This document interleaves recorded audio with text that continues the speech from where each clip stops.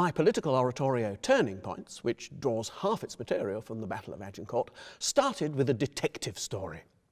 In 1912, Sir Hubert Parry, the man who wrote Jerusalem, composed a little song called You'll Get There.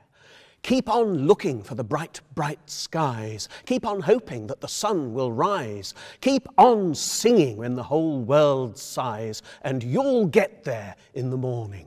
It's a splendid little tune.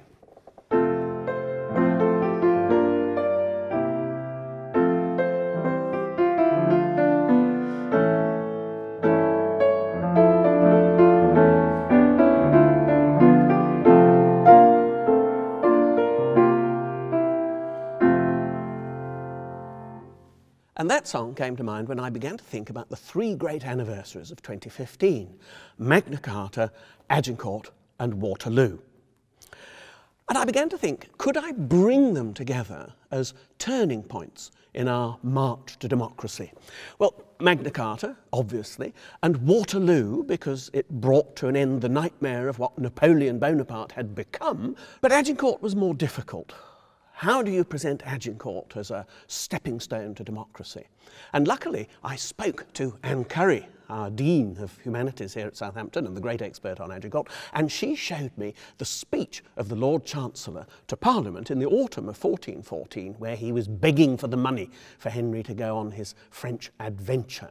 And of course, the idea of asking Parliament for approval for war is very 21st century. So there was Agincourt right at the middle of my subject.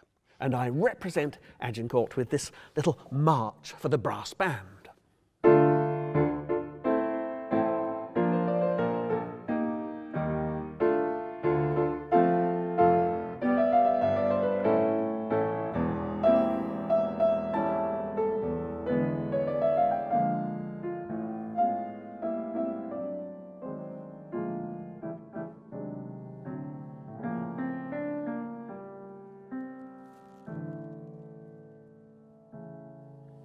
And then the choir turns that tune into a setting of the famous words, "Fair stood the wind for France."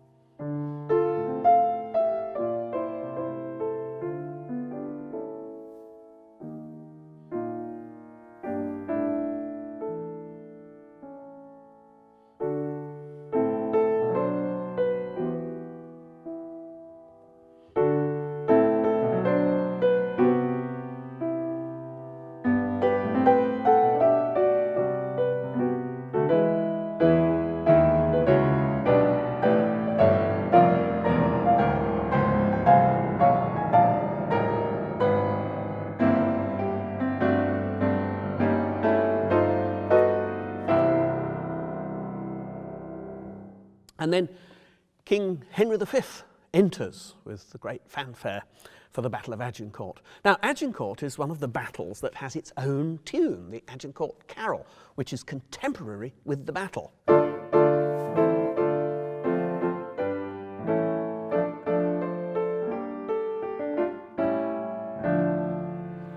Usually done as a great triumphal thing. And the piece carries on with quite a long section purely about Henry V. The three solo voices set to music that well-known passage, "He was in his youth a diligent follower of idle practices." And then the chorus comes in with a motet, which was composed at the time in praise of Henry. So we have a bit of medieval music sung in praise of Henry, while the baritone in the character of the Lord Chancellor begs for money. And just after the battle, the poet Alain Chartier wrote The Book of the Four Ladies, in which four women bewail the fate of their lovers. One is dead, one is up for ransom, one, they don't know where he is, and the worst of all, the shame of the lady whose lover ran away from the battle. And so to set this to music, I've used a sort of broken form of the Agincourt Carol. So instead of, I've gone.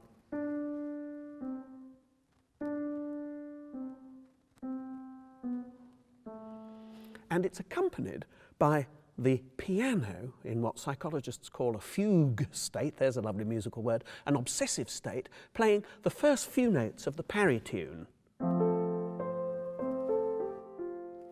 And so together it comes out .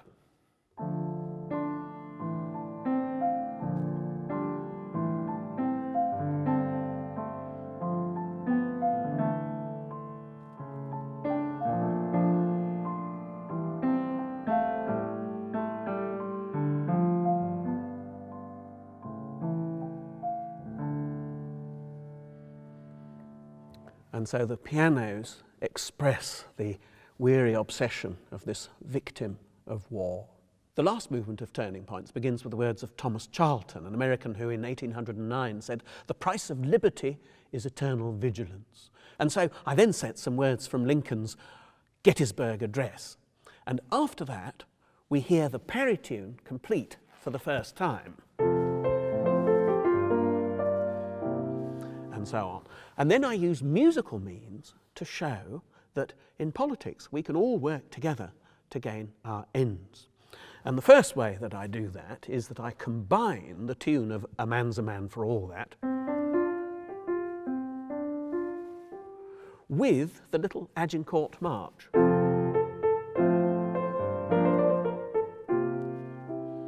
Like this. Is there for honest poverty that hangs his head and all that the coward slave we pass him by, we dare be poor for all that?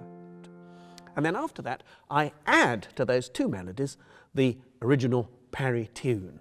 And I don't think I've really got enough hands for that, but let's have a go.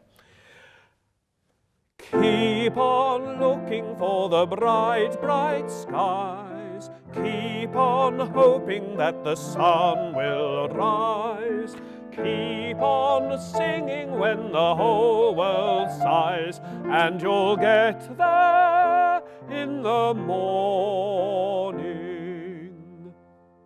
And then everybody sings and plays together, the guitars and the organ and the brass band and the piano duet and the orchestra and the three soloists and the chorus and the children's choir, all to make as much noise as they can, and you'll recognise the chords coming back from the beginning.